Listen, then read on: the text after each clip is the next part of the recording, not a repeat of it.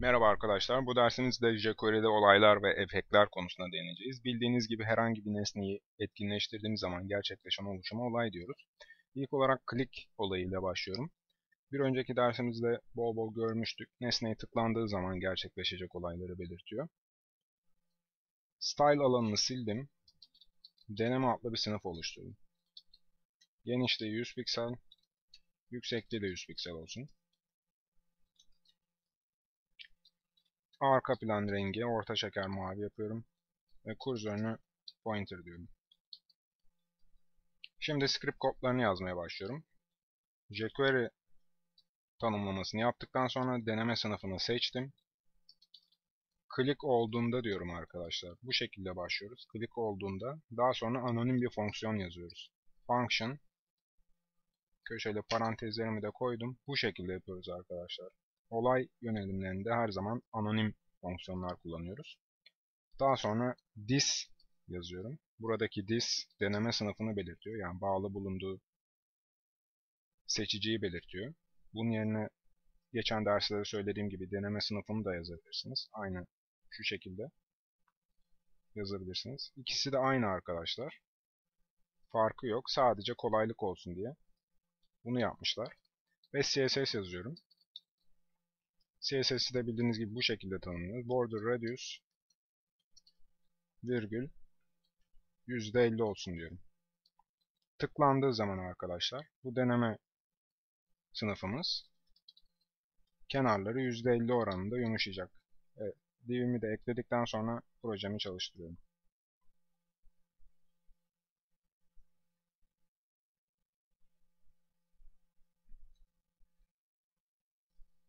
Gördüğünüz gibi tıkladığım zaman bu şekilde olacak. Size bir de şunu göstereyim arkadaşlar. CSS'i bu şekilde virgüllü yapıyoruz. Ayrıca bunun çoklu satır versiyonu var. Çok satırlı bir CSS işlemi yapmak istiyorsanız köşeli parantezleri kullanın. Bir alt satıra geçin ve daha sonra kodlarınızı yazmaya başlayın. Border radius 2 nokta üst üste %50 diyorum ve en sonuna virgül koyuyorum. Ondan sonra tekrar değiştirmesini istediğim özelliği yazıyorum. Background Royal Blue olsun arkadaşlar. Son satıra virgül koymuyorum. Gerek yok. Tekrar yeniliyorum. Bu şekilde bir kullanım yapabilirsiniz arkadaşlar. Tercih edebilirsiniz. Çok satırlı kullanacaksanız bunu tercih edebilirsiniz. Animate özelliğinde de bu geçerli arkadaşlar. Köşeli parantez olayı. Şu kısmı sildim arkadaşlar. Dediğim gibi her zaman anonim fonksiyonlar kullanıyoruz. CSS border radius %50 diyorum. Bu şekilde bir click kullanımı yok arkadaşlar. Olayları bu şekilde kullanmıyoruz. Çalışmayacak arkadaşlar. Gördüğünüz gibi direkt değiştirdi zaten. Click'i algılamadı bile. Her zaman anonim fonksiyonları kullanıyoruz. Function olarak bir anonim fonksiyon kullanabilirsiniz. Şimdi change olayından bahsedeyim. Bir nesnenin değişimi sırasında gerçekleşecek olayları yönetiyor. Bir önceki dersimizde yapmıştım. Bir açılır menü yapmıştık hatırlarsanız. Maviye tıklayınca mavi dibi gözüküyor. Turkuaz'a tıklayınca turkuaz gözüküyordu. Bu derste anlatmıyorum arkadaşlar. Direkt bind olayına geçiyorum. Bind olayı elementler için olaya bir denetimci yani handler ekliyor. Bunu daha çok olay yönelimlerinde kullanıyorlar. Şu kısmı sildim. Nokta uyarı penceresi düğmesi yazıyorum. Ve CSS'imi tanımlıyorum. Width 180 piksel olsun. Height 40 piksel. Line height 40 piksel olsun bu da. Text align center olsun. Border radius verelim biraz. 12 piksel. Background royal blue olsun. Kursör pointer ve metin rengi de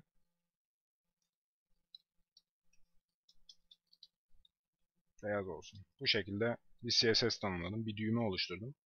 Şimdi bunu sayfamızda kullanalım. uyarı penceresi düğmesi diyorum. Kapattım. İsmini de vereyim.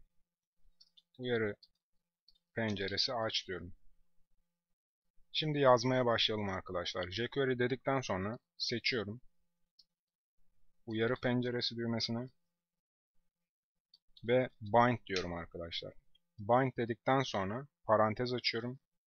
İçerisinde hangi olayımın çalışmasını istiyorum. İlk olarak bunu yazıyorum. Click çalışsın ve anonim fonksiyonumu yazıyorum. Bu şekilde kullanıyoruz bind'i arkadaşlar. Bir denetimci atadık. O da click fonksiyonu. Alert diyorum. Bu bir uyarı denemesidir.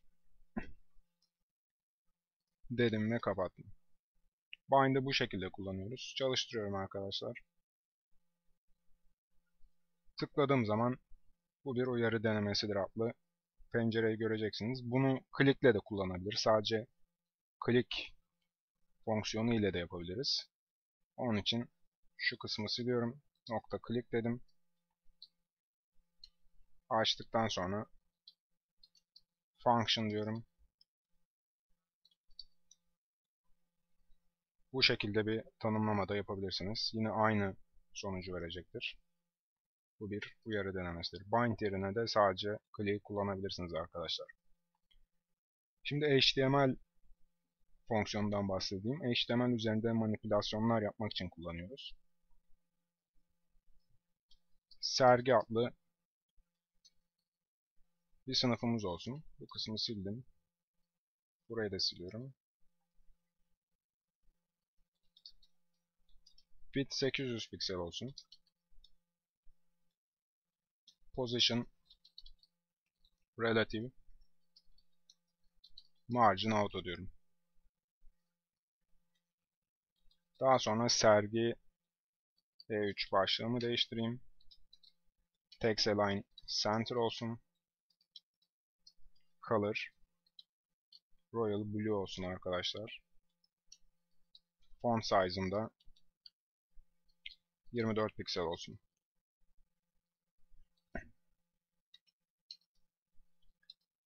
Galaxy S3 Mini adlı bir div oluşturdum. Bunu S3 görünümünde Galaxy S3'te nasıl gözükeceği için yapıyorum.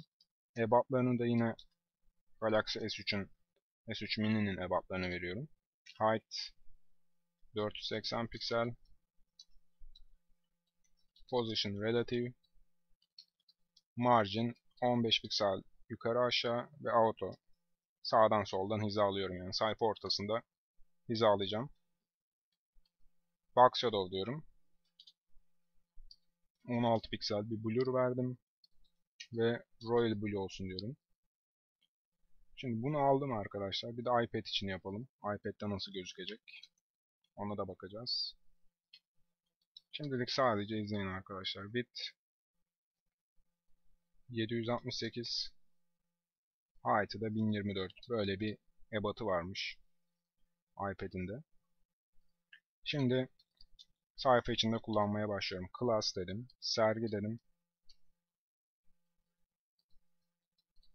E3 Samsung Galaxy S3 mini görünümü.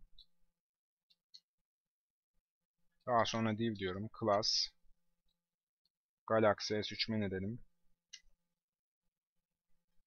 Yine H3 dedim. Apple iPad görünümü diyorum. Class'ımı da ekliyorum. iPad class'ımı ekledim. Bir çalıştıralım arkadaşlar, nasıl gözüküyor.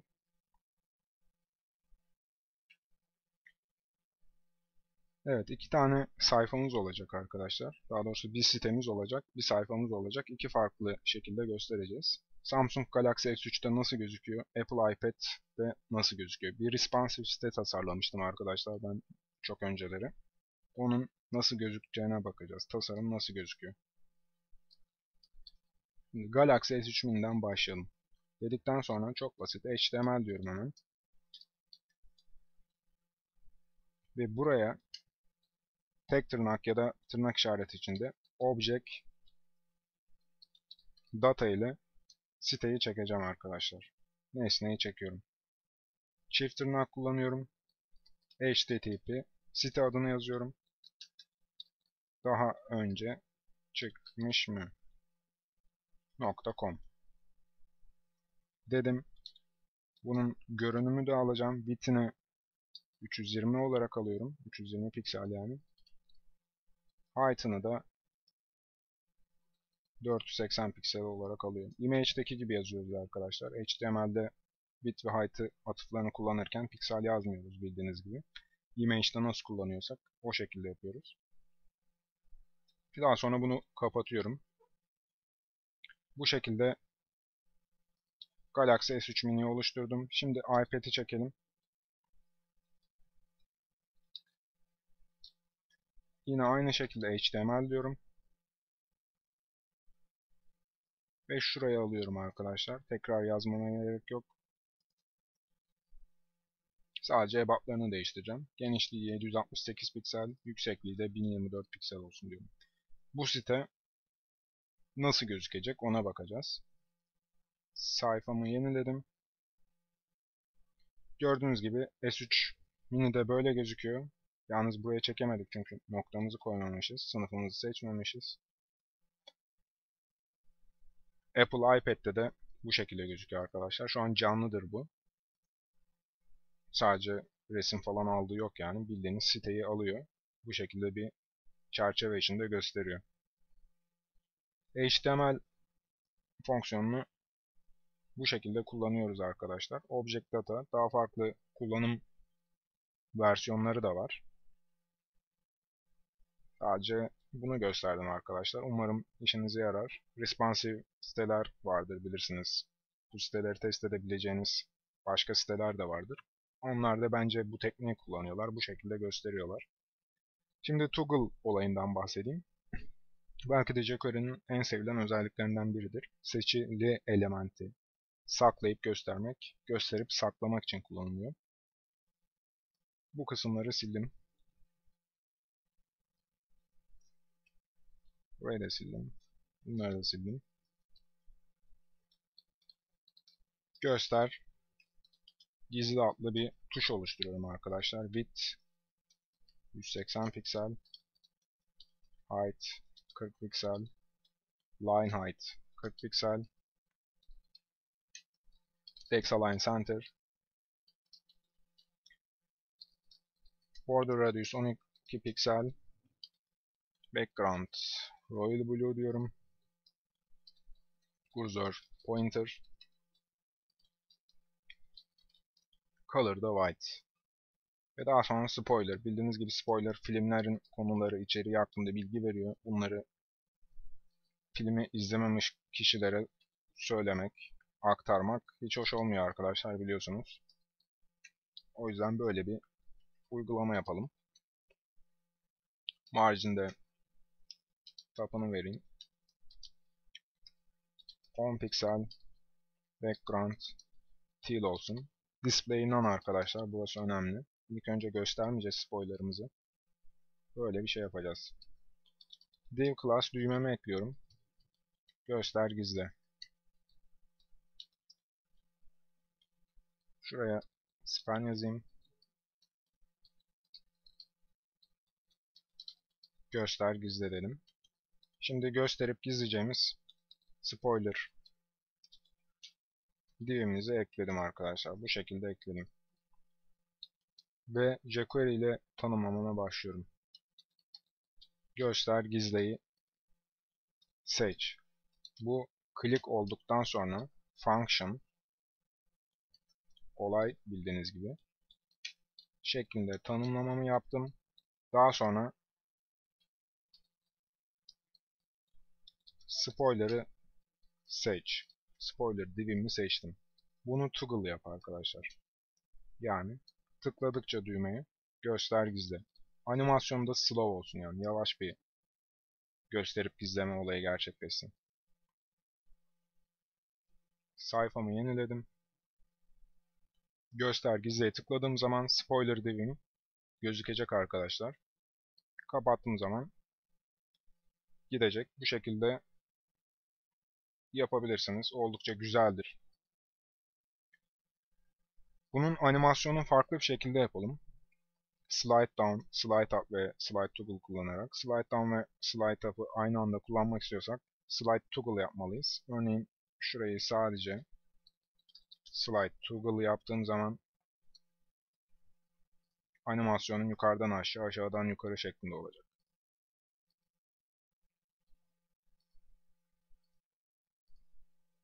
Hatta şunu sildim. Fade toggle diyorum. Bu şekilde de bir animasyon tercihi yapabilirsiniz arkadaşlar. 3 farklı animasyonumuz var. Sanırım oldukça güzel. 3 farklı seçenekte de kullanabiliyorsunuz. Şimdi arkadaşlar bir önceki dersimde size söz vermiştim. Başa dön düğmesi yapacaktık. Onu yapalım. Şu kısımları sildim.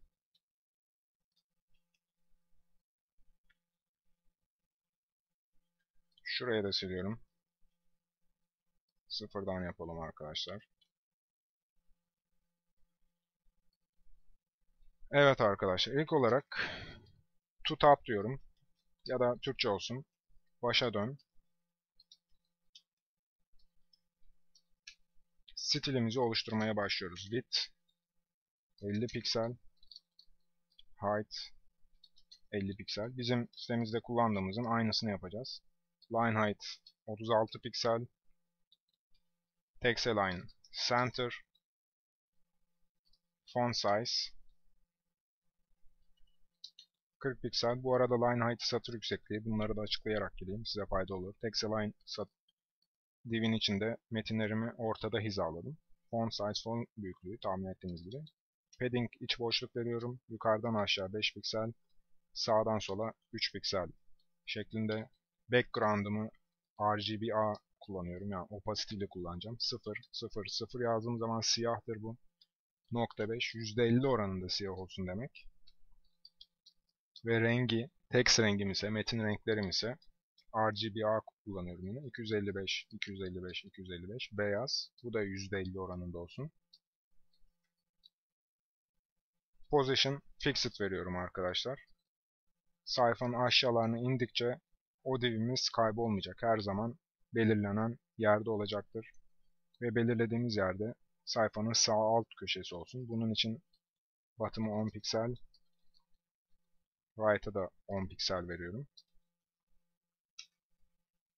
Display'ini none çekiyorum arkadaşlar. Burası önemli. İlk önce gözükmemesi gerekiyor. Sayfanın başındayız çünkü siteyi açtığımız zaman sayfanın başında olacağımız için başa dön düğmesinin gözükmesi hoş olmaz. Cursor pointer diyorum. Fare imlecimiz el şeklinde olacak. Box shadow veriyorum. Kutu gölgesi. 0 0 dedim. Yani yukarıdan aşağı hizalama, sağdan sola da hizalama. 1 piksellik blur değeri verdim. Rengi beyaz. İçeri doğru olsun. Ve transition veriyorum. Geçiş efektim. All diyorum arkadaşlar. 3 saniyede olsun. Easy in out olsun. Ve bu divimize hover olduğu zaman güzel bir efekt verelim. Arka plan rengi yine RGBA 000.84 %84 oranında siyah olsun. Color da aynı şekilde olsun. Beyazdı bildiğiniz gibi rengimiz. 255 255 %84 oranında beyaz olsun diyorum.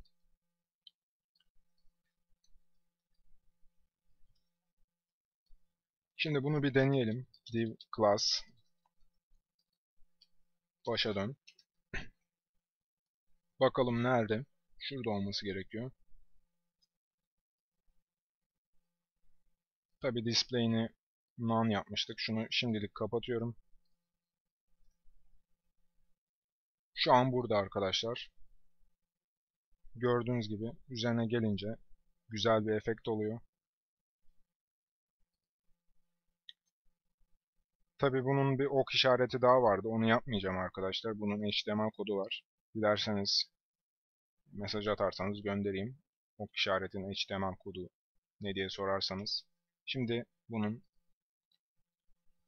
dolar işaretini koyarak jQuery'sini yazmaya başlayalım. Window diyorum arkadaşlar. Sayfam pencere yani HTML tarayıcısı. Scroll olduğunda diyorum. Function. Bu da bir olaydır arkadaşlar. Scroll olması. If parantezimi açtım. Dolar this yani bu pencere tarayıcı sayfam. Scroll tab ise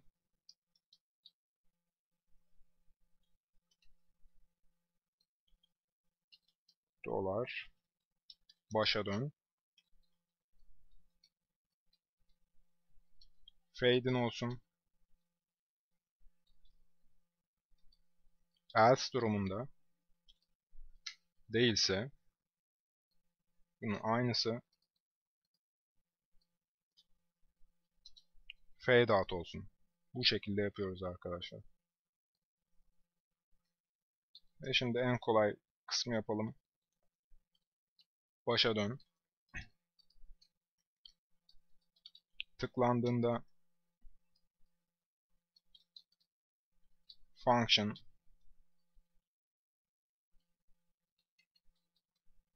diyorum.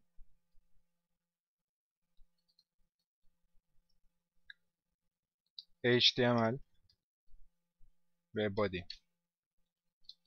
Virgülle gösteriyoruz. İki tane nesneyi HTML etiketini seçmek istiyorsak animate diyorum arkadaşlar. Animate dedikten sonra köşeli parantezlerle scroll tab 0 olsun. Animasyon hızımız da 1 saniye olsun. Onu da 1000 ile gösteriyoruz. Bu şekilde oluşturuyoruz arkadaşlar. Şimdi lipsum.org adresine girelim.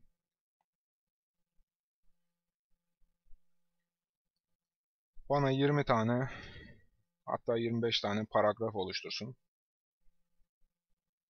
Sayfaya tıkladım. Sayfa kaynağını göster diyorum. Şuradan itibaren alıyorum arkadaşlar. 25 tane paragrafımı aldım. Şimdilik projemi durdurdum. Home ana sayfama geldim. Paragraflarımı yapıştırdım. Ve çalıştırıyorum.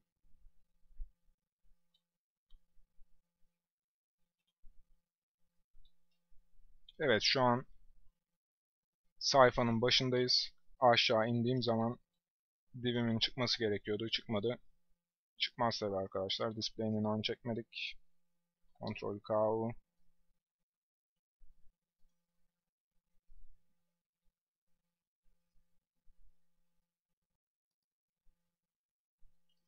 Bakıyorum arkadaşlar. Evet.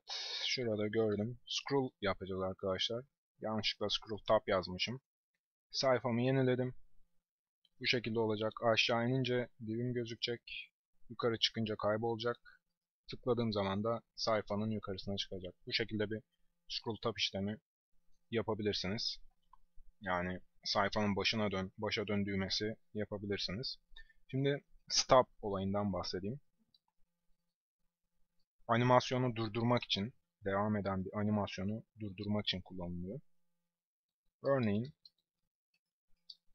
başlat ve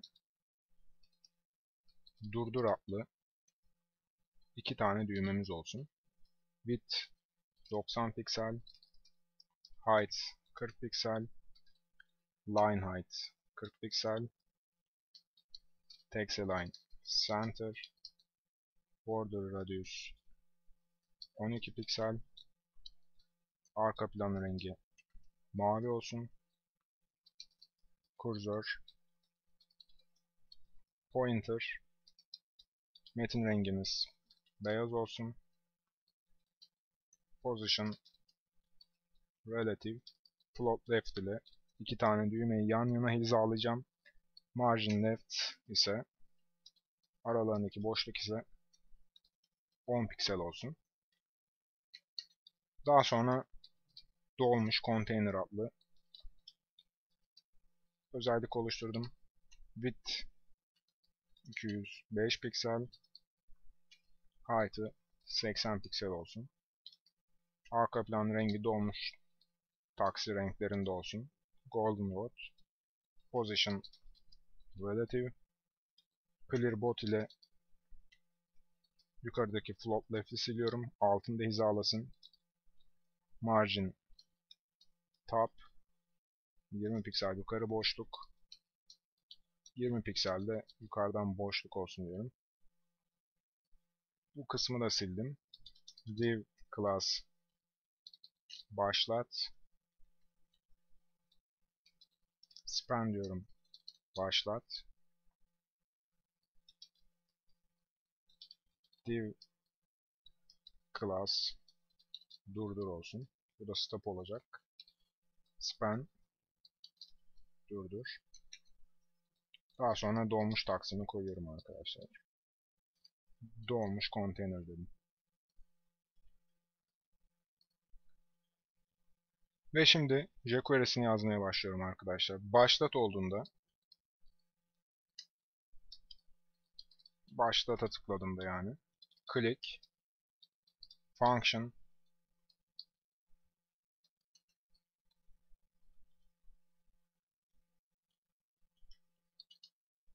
disk kullanmıyoruz çünkü dolmuşu seçeceğiz. Dolmuş container animate diyorum ve köşeli parantezler içine left'ten yani soldan artı eşittir 600 piksel diyorum. Tıkladıkça 600 piksel sola doğru gidecek arkadaşlar. Bu şekilde yazıyorum. Animasyon hızım 3000 yapıyorum arkadaşlar. 3 saniye olsun. Ve daha sonra öğrenmek istediğimizi yapıyoruz. Durdura tıklandığında click function yazıyoruz. Function olduğunda diyorum. Dolmuş taksine stop diyoruz arkadaşlar. Bu kadar basit. Stop dedikten sonra eğer animasyonumuz devam ediyorsa duracaktır. Çalıştıralım arkadaşlar. Bakalım çalışıyor mu?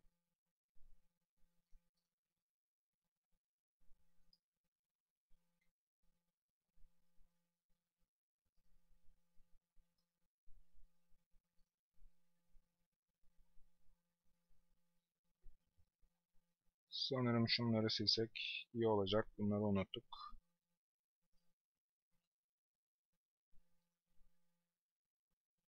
Dinlediğim zaman başlata tıkladığım zaman arkadaşlar bu şekilde bir 600 piksellik gidecek.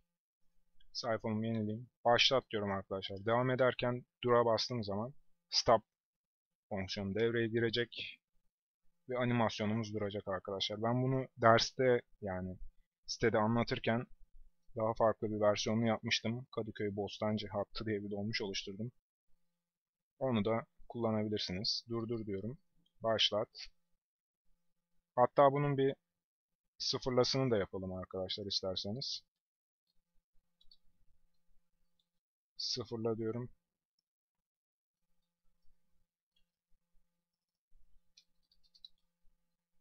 Klasımızı da değiştirelim.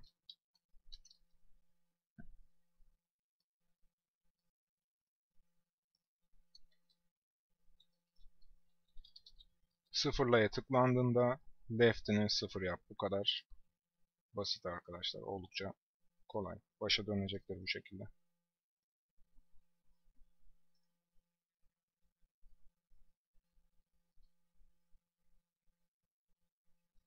Durdurdum. Sıfırla dedim. Ve 3 saniye içinde başa dönecektir. Şimdi delay ve fade toggle olaylarını öğrenelim. Delay dilimizde erteleme anlamındadır. Bir fonksiyonun çalışmasını ertelemek için kullanılır. Fade toggle ise fade in ve fade out'un toggle halidir. Hemen şurayı sildim. Ertele adlı bir sınıf oluşturdum. Hatta silmeyeyim arkadaşlar. Şu tuş sürekli kullanıyoruz. Sadece bunu ertele yaptım. Ve buraya gecikte gel diye bir sınıf oluşturdum. Ertelenip gelsin. Width 200 piksel. Height'ı da 200 piksel olsun.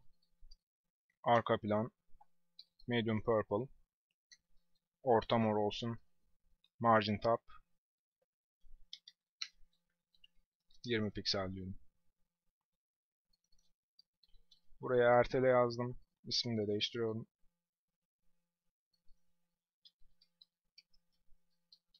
Ertele şeklinde. Şunları sildim.